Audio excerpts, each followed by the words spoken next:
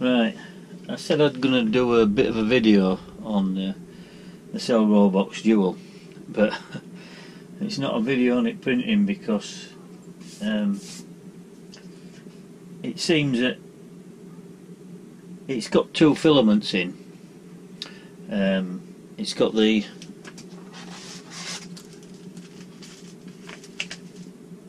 poly support and an orange PLA, and every time I come to use it,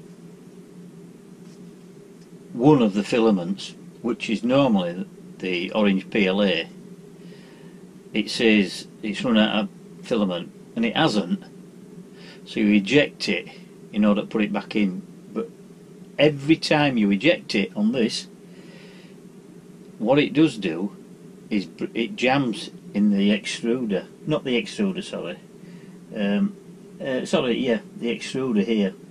There's two, obviously, for dual filament, and there's two inputs there, and there's a slide. Now it's broken one of the, I know what it is, you can't force the new filament back in again because the PLA goes very brittle. When it's trying to eject it, it breaks. It's done this on me 6 times, and I've printed about 3 models from it. I'm now in the process of, you have to remove the extruder and then clear it out manually. Fortunately it's not stuck in the head this time, so it's not going very well. So in order to get into that, you pull a plastic cover off, which is held in by 3 clips at the top, which you put it in that way, and then push it in. There's 2 clips at the bottom, and they go into locating holes. 3 at the top, 2 at the bottom. The middle one is held by a little Allen screw. So once you take that out, pop a screwdriver in to push these 2 lugs in, and then you can lift this cover out. Once you've got the cover out, then you have to extract these 2. What I'll do is I'll just pause the video and enable to manoeuvre the machine a bit more. Right, I'm back again now. What I've done is I'll just move you in a bit closer if I can. What I've done is there's 2 slides here. One goes into the bottom extruder and one goes into the top. It's always the top. I've removed 7 screws,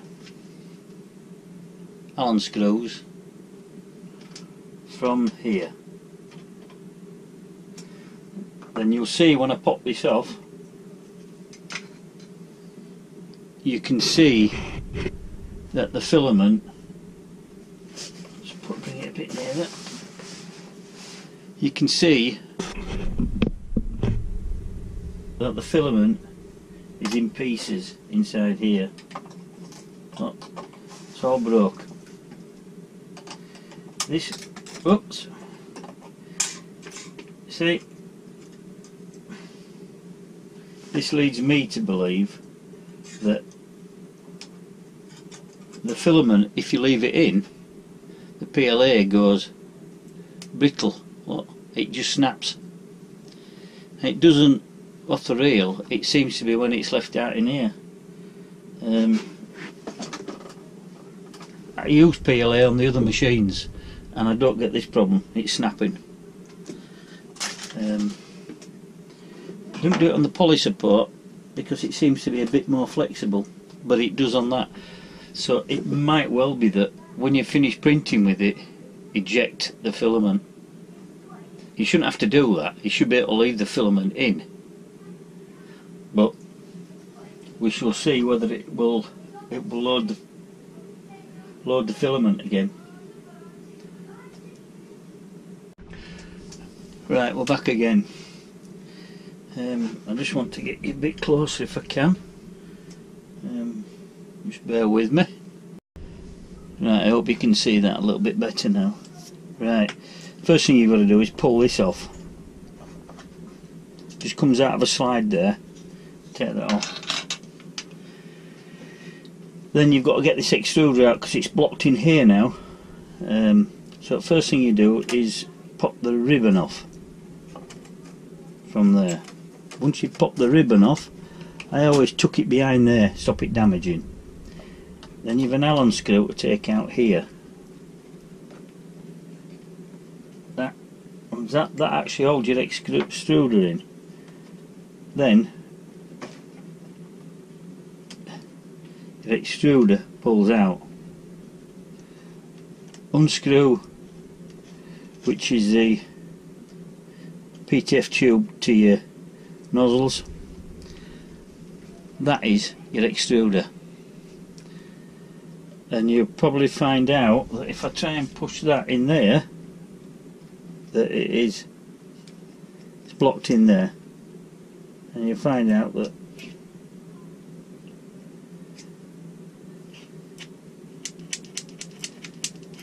it's blocked inside. So what you've got to do then is you've got to take this apart. Once you've taken it apart, that's your tension screw. That's the tension screw for your gear wheel, your pressure on how much it's forcing you. It grips your filament in order to push it through. If you don't have too much on it, it'll slip. If you have too much on it, what it tends to do is chew your filament up, breaks it, makes it rough, and then when it tries to go into the nozzle, it makes it harder. So now we've got to take these off to take that off. I'll go in the process of doing that now.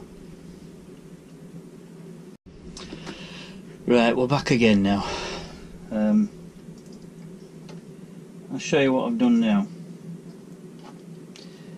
That is your top cap of your extruder.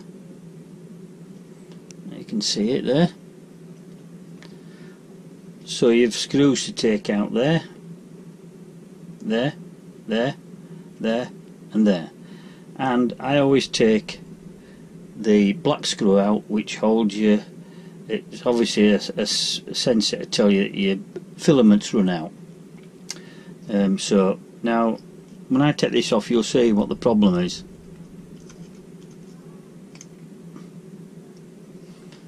There you go. Filament.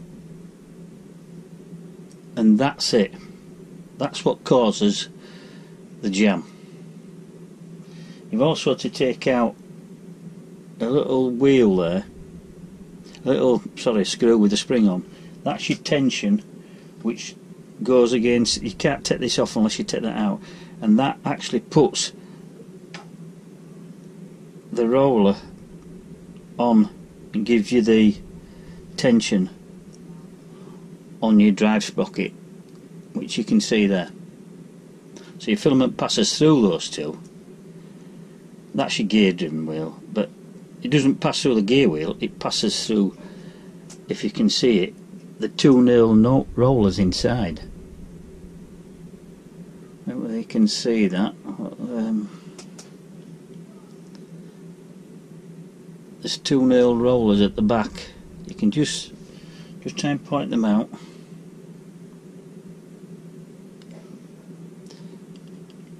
There. That's the nail roller. The two gear wheels are the ones that drive it. So don't be confused that your filament goes through that, because it doesn't. It goes through the back side. So when you keep it in, it gets brittle. If it tries to move it forward, it must start to break it, and then it'll force it through and it jams. Simple as that. So it looks like that I'm going to have to, I've done it, as I say, this is 7th time now. Now, alright, it's not, I know what I'm doing, but there becomes a point where it just sort of, for this amount of money you pay for these, you know, I have a 4Max Pro downstairs, it's superb. I have an M200, not a problem. this from day one has done this. So now I've cleared it, I've got to put it all back together and install it back in there, and then it'll feed the new film. Clip a bit of the filament off and clip it in. So what I'm going to start to do now is eject both filaments when I'm not going to use it for a while, instead of leaving it in the machine. You shouldn't have to do that, but anyway, now I'm going to start to put it back together. Right, back again. What I've done is, these are the screws that I've just put back in. 1, 2, 3, 4, 5. That holds that body onto that unit.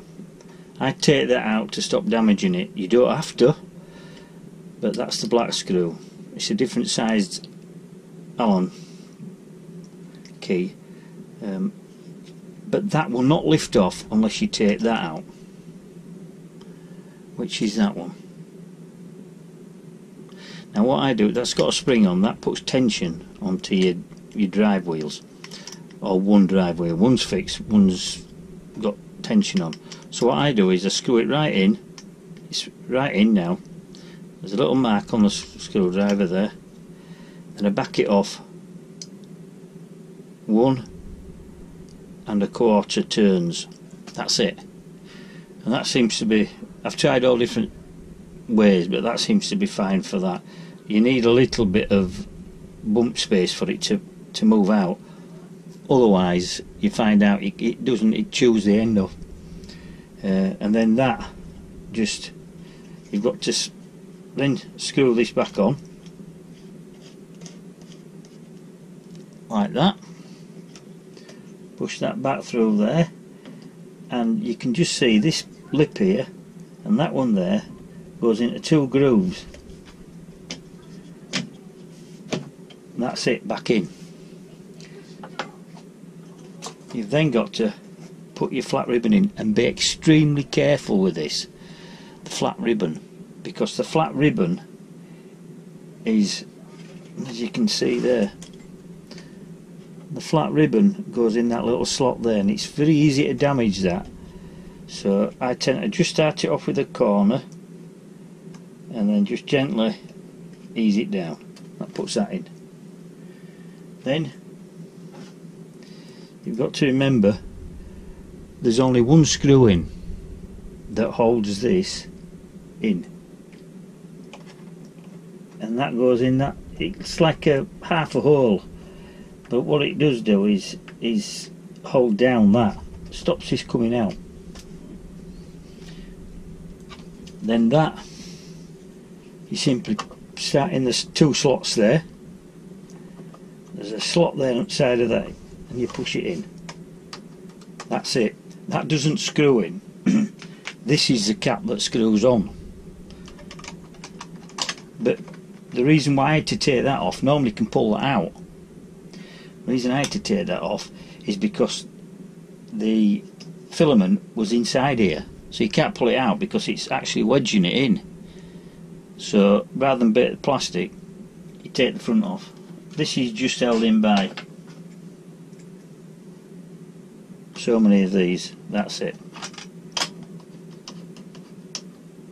You could actually put this on outside, but I find it easy to do it there because it's a bit uneven. And don't put them all in the same side, even them out.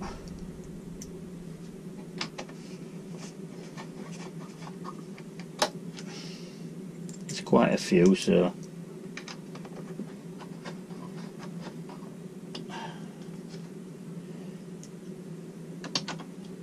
as I say, it's not a cheap printer, this. You should not have to do this. Maybe it's a bad batch of filament, I don't know. It's a filament I got with it. You get 2 spools, but it seems awfully brittle. As you can see, no, it's broke. So that's, put that back on now. That's in, all fastened up. I'll show you how the cover goes on now.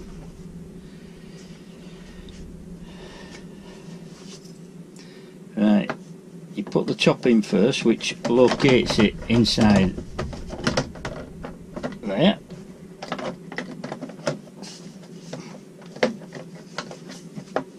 Some pegs for it to go in, you can hear it clipping, and then you've got some at the bottom. Just push them with your fingers a bit, and that'll clip in like that. That goes round. Then underneath you've got one Allen screw, and I'll show you that. And that goes in there.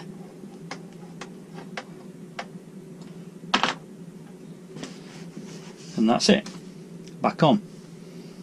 So now it's a simple case of connecting it back up, putting the rail spool back on, and feeding the filament in, and then we're good to go again. So just thought I'd show you this. I didn't expect to show this video yet. I was going to do it just to show you how to do it, but it actually jammed on me, so I had no other option, so I thought it's a good chance to do it. So hope you found it interesting for those Cel-Robox fans, and I'll speak to you again soon. Bye.